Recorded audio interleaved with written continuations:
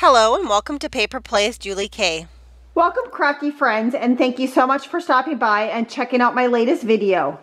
Today I'm continuing on my journey of creating as many Christmas trees as I can this holiday season using items in my stash. This is the 15th and final video in this series. I do have a playlist available along with links in the description box below if you are interested in checking out the other episodes available on decorating paper mache cones. Today's episode focuses on a fun winter style tree created with a shabby style eyelash trim that I had in my stash. For today's episode, I am again starting off with a 17-inch tree, paper mache tree that I have already painted in the color plaster. Again, it's the Waverly brand chalk paint. And also just a little note that I think today's episode is going to be the last episode.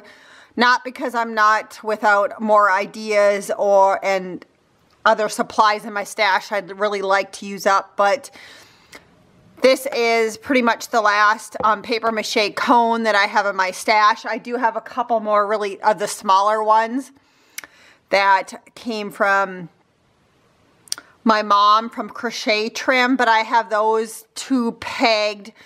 My husband and I, a while back, several years ago, we went to Nome, Alaska, and we picked up sea glass off of the beach there. And I really want to make a couple of Christmas trees with the sea glass, but my husband also wants to make one with me. So if I do get an opportunity to share that final tree with you guys, I will show you.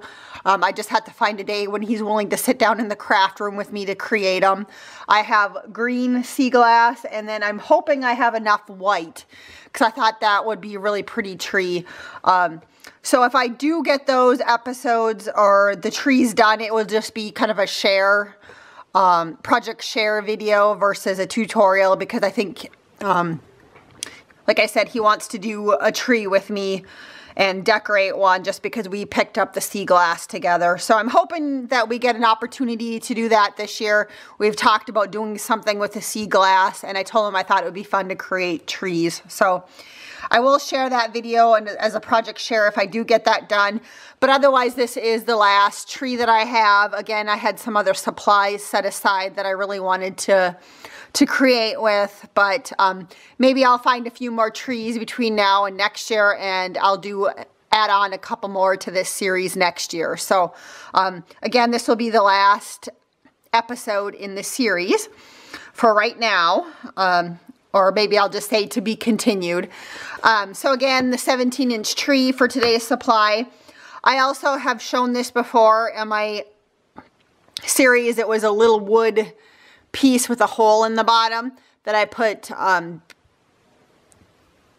beads around, pearl string around, and I still had this left over. I didn't use it on one of the other trees that I was maybe thinking about using it, so I think I'm going to use it up on the top of this tree and glue it on for my tree topper. And then today's trim that I'm going to be using is I'm going to just be using just a little bit of this trim. It comes from Hobby Lobby.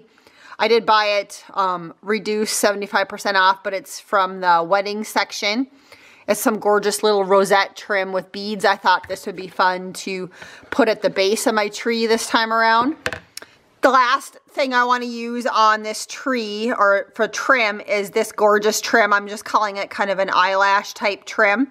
It is like a little bit bigger piece of trim that has a whole bunch of eyelash trim sewn into it. I did pick this up at Hobby Lobby quite a while ago, several years ago. And I also think I have it in red. I have a little bit of that maybe left in my stash somewhere. But I thought this would just be gorgeous to put on my tree. And I think today's episode, if you have this style of trim, this is a really easy last minute gift also for this style trim, because I'm just going to layer it up all the way up. So that, again, this is another really quick and simple one that once you get going, you really don't have to think about doing. So if you find the right trim, it's always fun to create these trees because you can just repeat it all the way up with minimal thinking, and it can look really elegant. So I'm looking forward to seeing what the overall effect of this tree is. So to start with, I am just going to glue this around twice on the bottom. And again, for today's episode, I think hot glue is going to be my choice of glue for this one.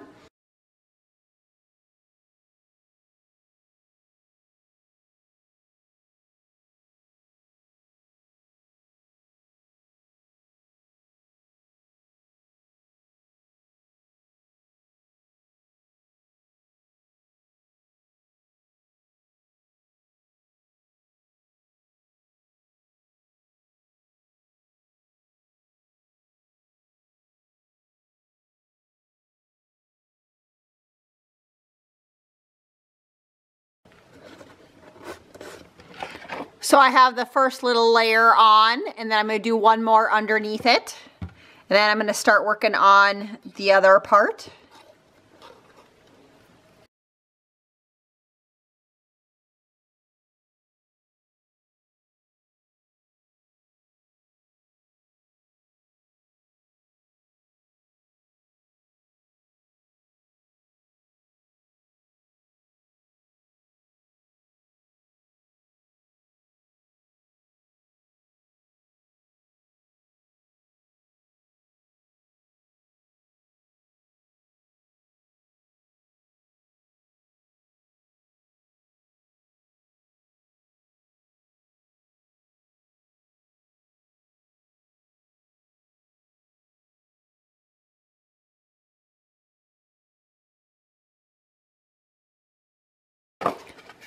So that's what it looks like with, so this is what it looks like with both layers glued down. I think that's a really pretty little base layer to put down. So now we're going to go ahead and start gluing down the other trim. So now we're going to start gluing down this other trim, and I don't think I need to have a bottom dangle because this is going to dangle down pretty far. We probably won't even see the base, but I always like to have a nice base underneath it just in case you do happen to see it. So again, I'm just going to layer it down one section at a time, working my way up and using hot glue for this one.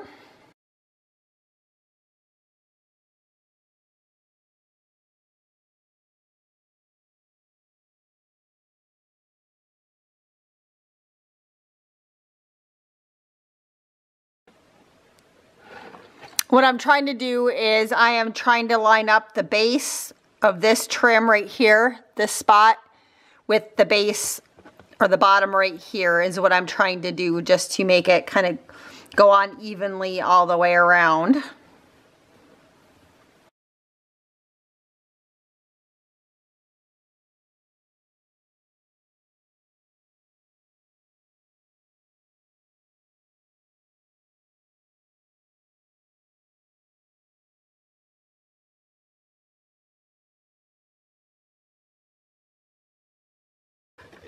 I think the one nice thing about this trim is that it's going to be very forgiving as far as being able to tell where it starts and ends. You're not really going to be able to see the seams, I don't think, once you get all of the layers up. Sorry about that, my little camera strap just fell down.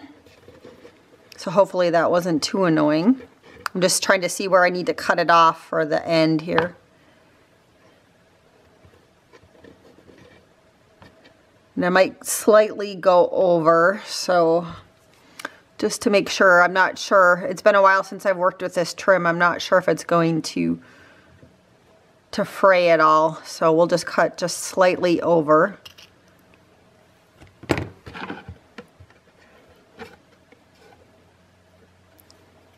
Get the last little bit glued down here.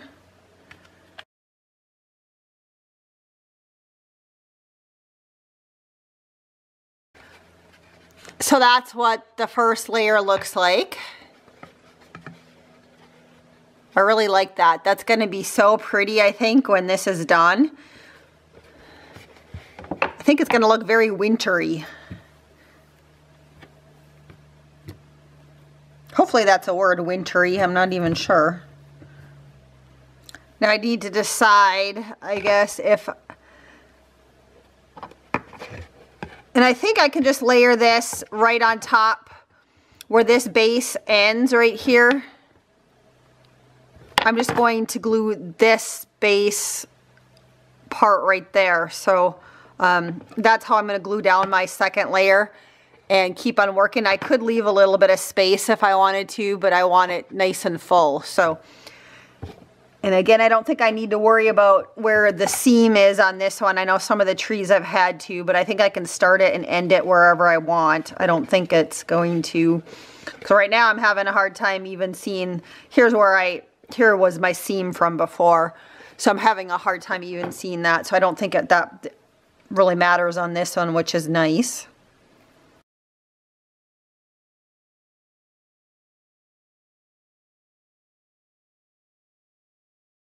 I'm going to keep on working and I'll be back shortly.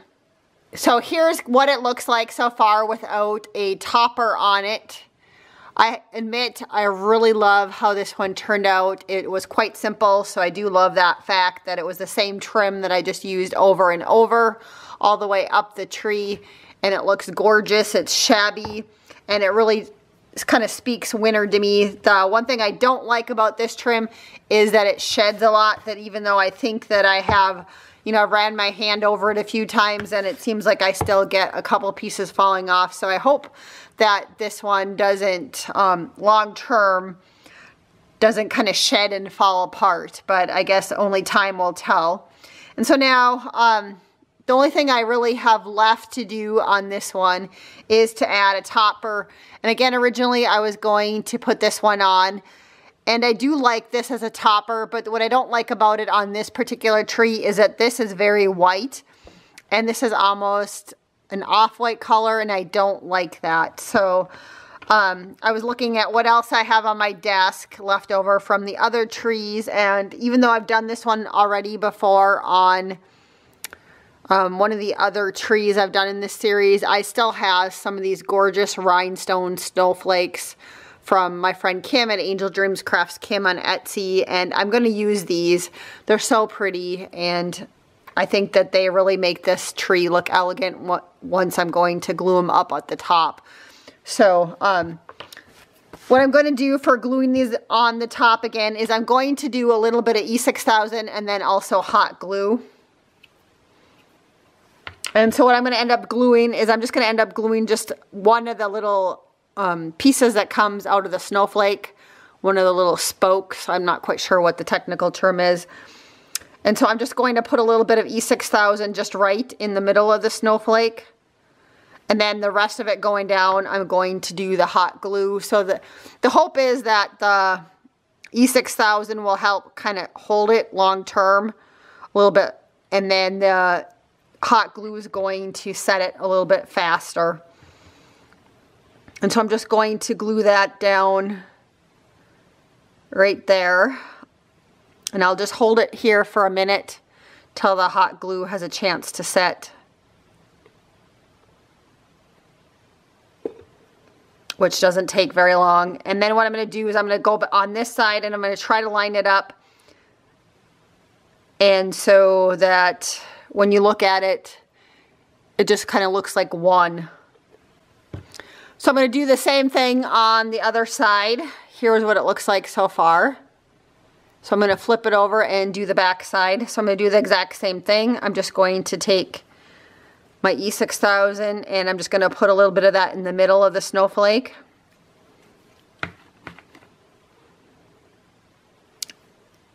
And then also at that tip right here, we'll put the hot glue. So that should hold it temporarily until that E6000 has a chance to dry all the way.